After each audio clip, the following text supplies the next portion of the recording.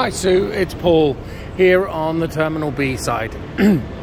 We have fewer spaces available here because there is a taxi rank right in the middle of the terminal, as you can see right down there. That is the taxi rank. And beyond that, there is only one space for a vehicle for hire bus. Here are the two spots that your guys can park in, with another one next to it. A class 3 bus, which is generally a shorter one, can go into 24.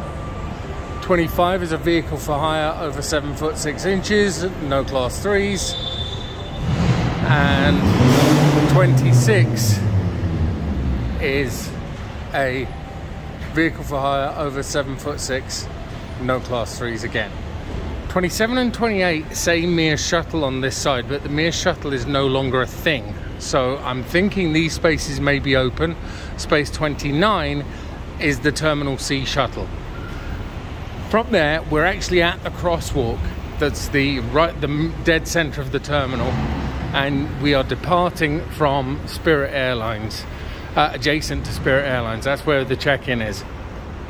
So in order to get there, we do the same thing we did last time. We come in through the middle doors, and there is an escalator right there, highlighted for all tickets, all gates, all ticketing.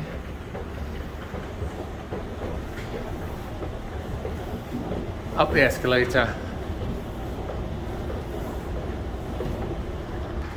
arriving at the top, will come out at American Airlines, and everyone will turn left.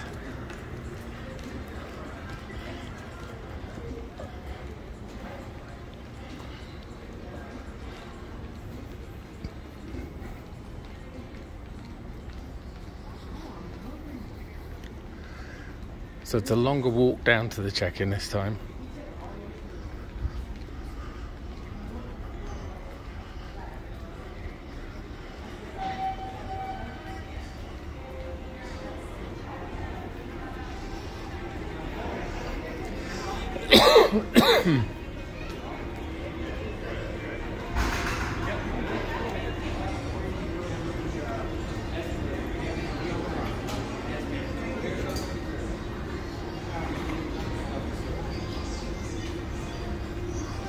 And here we are, we're entering the last check-in zone. First carrier up is United. It won't be there, for sure.